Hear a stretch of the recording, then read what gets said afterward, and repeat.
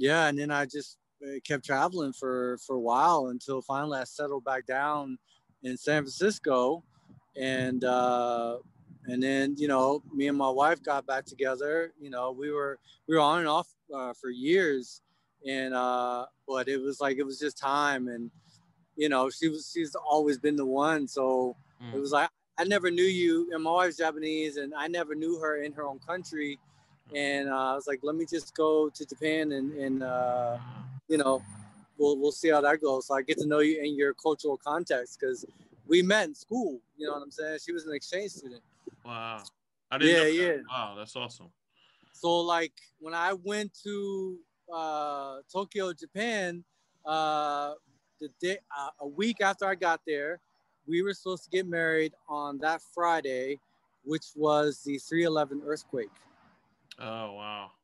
Yeah, I'm from Orlando, man. I'm from Yeah. Florida. So it's like I know earthquakes, I know tornadoes, hurricanes, but earthquakes, it was like I was watching buildings sway. I was watching people lose balance. I was waiting in front of City Hall. We were just gonna get married, and all these people. It was nuts.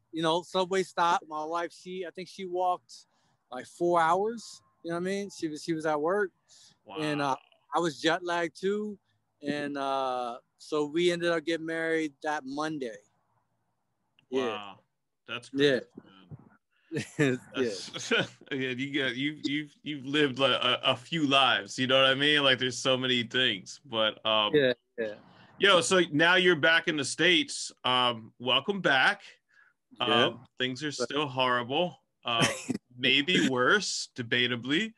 So I mean, how has it been getting your footing? I mean, I feel like it's been really amazing timing because when I hit you up to put this back out, I mean, I should say to you too, I've been saying it, but like um basically I was in one of the many quarantines. I mean, I'm still sort of in a quarantine to some degree because I don't really do anything anymore. And in New York, that's like a drastic difference Yeah, than in some of the smaller cities where your life doesn't change that much besides you see less people. I'm actually like just not doing shit. So I'm in here doing work in the studio, and like I'm in quarantine, and somewhere along the line, like I saw the files for Humancloud Abandonment, and I was like, you know what, I want to listen to this again. Like I hadn't heard it in a while, and I threw it on, and I was like, whoa, like this is still hitting me the same way it hit me in wow. 2007 or 2006 when I first heard it. And at the same time, me and Shortfuse were building about putting together like what became Uncommon Restoration, which I can show you and others. This is the result Oh, of that conversation. So that's beautiful, man. Wow. and it came out really dope, man. Yours will be going out in the mail once this weekend is over, Right on. and you know, we were talking about that at the same time, and it all came together perfectly. You know what I mean? Like where it was like, we were just about to start this 7-inch label, and then I had just heard Human Cloud Abandonment, and it just felt like the perfect way to start. You know, Oh, man. Thank you. so you know what I was leading to is like that basically all happened, and I hit you up, and I had no idea that you were coming back to the United States. So it's pretty crazy that like you've your album has returned to the masses, and you have returned in physical form to the U.S. So how's No, that going? How's that going for you so far? I mean, it's crazy. It's like, there's just so many revelations, man. The United States government doesn't care about its people, doesn't take care of its people. Our healthcare system is a sham. Yeah. Uh, in Japan, I've probably been to the doctor in Japan more times than I've ever been to the doctor in my whole life in living in America. Mm-hmm. Like any little thing, my wife, oh, you should go to the doctor. I'm like, unless my arm's falling off, it's like I'll just let it heal or something, you know. So thank God for there were I was able to go to the doctor, man, and then seeing us go through things here as far as what people go through with their health. And you go to different hospitals here, it's a different price. In Japan, the Yeah. price is the same. There's a cap. You know what I mean? They can't charge you something different from hospital to hospital. and they pay 70% of your health bill. You know what I mean? Yeah. But not only that, but just with the realization of how America ends and begins with race, Yeah. how everyone plays their role in this caste system. Mm-hmm. You know, poor white people are in the middle, and they're the buffer between rich and you know, black people and even middle class white people. And just to watch it play out and watch what happened, you know, with the insurrection and all that. It's been a tailspin, dude. It has been dizzying, you know. I would imagine so, man. Like, and Yeah, you know what you said about like, you know, America's obsession with race is different than other countries. I mean, you know, you've written about different things in Japan, and yeah, plenty of people have written and talked about things in Europe, and I am smart enough and wise enough to know for myself, but also to listen to people of color, that like things are not like a Shangri-La in like Europe or in Asia or any place like that in terms of race. But I just feel like, you know, in the people that I have talked to, including yourself, including traveling to the United Kingdom myself, and you know, my good friend Duke 01 and you know, Last Sons, and touring with them, and we had a lot of these deep conversations out there. Like it is different here. It's different for historical reasons, obviously. You know, and it's strange, man. It's you know, you come to grips with it. I don't know if you come to grips with it as much as you. I hope that I at least understand it. You know what the difference is. It's very sad. mm. Everything that is said and done in the United States, um, you know, sometimes justified and sometimes not. You know, travels back through racial lines, and it definitely creates a feeling where nobody is allowed to breathe, particularly people of color, and that's a huge thing. And I wouldn't say that I didn't understand that before I traveled abroad. And I've only been to the United Kingdom. I've been up to Montreal, but that's as far as I've traveled outside of the United States. Mm. And I was lucky enough that when I was in the UK, that I didn't just like play London and go home. Like I did like 8 dates out there, so I saw pretty much the whole country, which is great and fortunate. And you know, me and Duke and P, Furious P, who's a DJ in Last Sons, you know, when we toured, we compared notes on the health system too. And like some of the things that I was telling them about, like how, you know, with certain insurances, you have to have a referral to see a specialist, and you have to wait Right. to make an appointment. You know, you have to make a second appointment, and then you have to make a follow-up appointment, and you have to make a third appointment, and you know, you have to get permission to do that appointment. And like their heads were spinning, where they were just like, Yeah. I don't understand why that would be that way. And you know, we can step back from some of that stuff for the sake of this conversation. But yeah, I totally hear you, and it is. Well, yo, one thing I want to say, hearing Yeah. you speak is Mhm. that's interesting. It just came to me just listening to you. Is like the generational gap. Like Yeah. I remember, I have a poem. It's untitled, but I have a line that mentions like a white supremacist rapper, and you know, like it was supposed to be white supremacist rapper. The term was supposed to be an oxymoron. You Yeah. know, Yeah. so it's like where you come from, where we come from, the era that we come from in the underground, you know, there was a point where like we was like together, you know what I mean? Yes. And Yes. like it was a black art form, but it was like whoever was in it was respecting the craft or respecting the space, you know what I mean? Absolutely. But Yes. now you really do have white supremacist rappers, dog. It's Yeah. weird.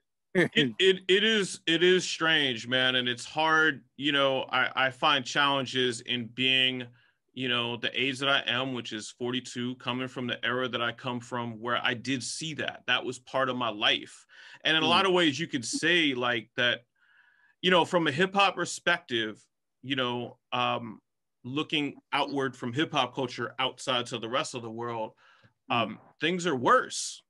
You know, like it's just that simple. Like, you know, I don't know if it was my own white privilege or not, you know what I mean? But like for me, I didn't think about that stuff.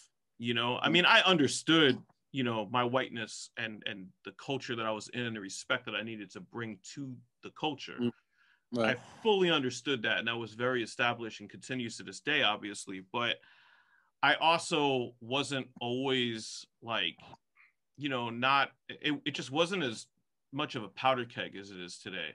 And I think a lot of that is because, you know, you do have a lot of white people involved in hip hop that, you know, aren't my age, aren't from my region, aren't Mm. from my history, you know, didn't, you know, come up listening to Stretch and Bob and going to Fat Beats and going to New Eurekan and interacting with people that looked and come from different backgrounds from themselves. You have like these sort of like white hip hop fiefdoms these days that are different. And you know, it's not a matter of me trying to knock anybody. It's just a natural progression of the internet and the way that everything has grown probably too fast has led Yeah. some people into aspects of hip hop culture where they don't fully understand what they're interacting with.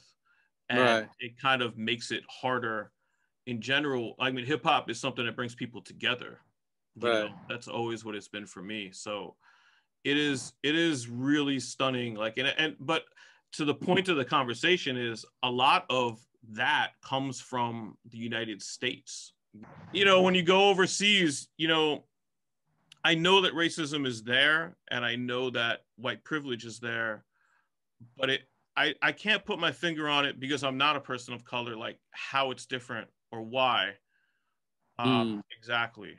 But Well, being like going over there, man, the most fascinating thing was, I mean, it could be anything from, customer service and the way they treat you just is with the utmost courtesy. Like an example that I was using before I was writing about was I went to go for my birthday. I went to go. Me and my wife went, and I got a pair of shoes, right? And I, the guy puts the shoes in the bag, and I go grab the bag, and Japanese dude's like, wait, wait. I was like, all right. Dude gets done, gives us the receipt and everything. He takes the bag, he points towards the door, he walks us to the door, he hands me the bag with two hands, which is a sign of respect. And he okay, gives me the bag, and he's holding the door for us too, and he bows, and he stays bowed until right, we are out of sight. right. I've never been treated like that before in my life. It's just like it's just things like that different things at the same time though. At the same time, one of the pioneers was writing about race in Japan by McNeil, the Japan Times columnist writer. One of his well-known essays is about no one will sit next to you on the subway. As a black person on the subway, people are scared to sit next to you on the subway. So like a lot of times the seat next to me will be empty. Wow. Yeah. And it's weird how basically like, okay, so, black people in America are supposed to be a subjugated race, just as in Japan, Koreans and Chinese are subjugated as well because of the, Japan, they were trying to build their empire. They were basically trying to copy off of world powers, Yeah. basically it was a thing of if we don't start conquering shit, we're going to get conquered as well, maybe. Um, but they definitely were inspired to start raping and pillaging from, raping Nanking to Korea, all kinds of stuff. So they are in Japan, they're like, and the Anu people, same thing. The Anu people are like Indians in America. So like they, Right. they went through some form of, dying off, being killed off. They were at some point, they weren't allowed to even reproduce. You know Wow. what I'm saying? Yeah. So in black people in Japanese context, it's like we are thrown into that sort of perspective, but we're at the end of the line in terms of that. But it's fueled by the American propaganda that is exported on top of like, okay, well you're like Koreans, but also your own country says this about you too. But we love black culture though. Yeah. You know what I mean? They've had a black nightclub, but they don't allow black people in it. Wow.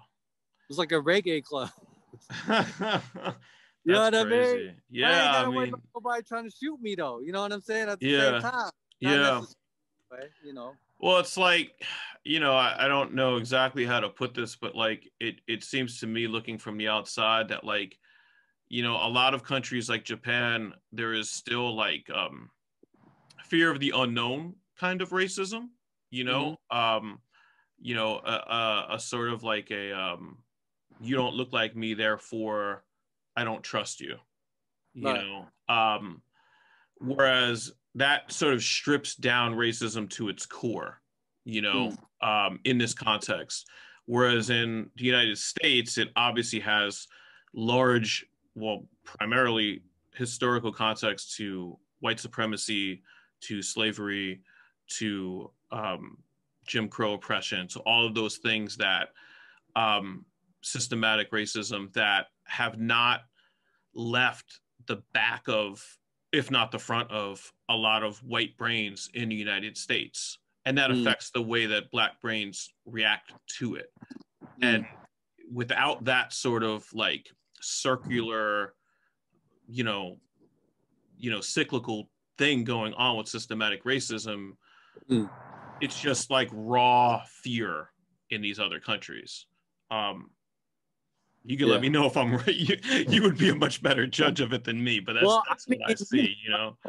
yeah, I mean, there's fear, definitely fear, but also, like I said, it's the media too. I mean, Yeah, so we're it's exporting this supremacy to other countries. Absolutely, I see that. but they do have their basically any country in the world who has, you know, dabbled in some form of like I'm trying to conquer this place and rape and pillage Hmm. has some form of superiority complex. You know what I mean? If you are able to successfully subjugate another race, then that seems to sustain itself in their minds even after it was unsuccessful.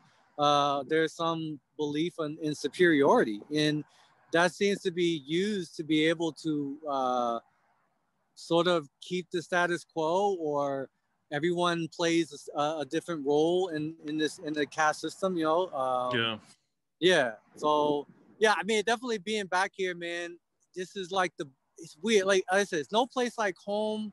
At the same time, home is fucked up, and it's yeah, always been fucked up. But having a new, like, looking at through a new perspective, uh, I'm still, I've been here since what, mid-September, so I'm still unpacking, and my wife and my child are still unpacking. The one thing that's hella positive though is, my daughter is like, oh, there's other black people. Oh, it's not weird to be black. Oh, I'm just a black kid, like, and I'm Japanese, but there's other people that look like me, look like my dad, and then the freakiest thing is there's not a lot of Asian people here, man.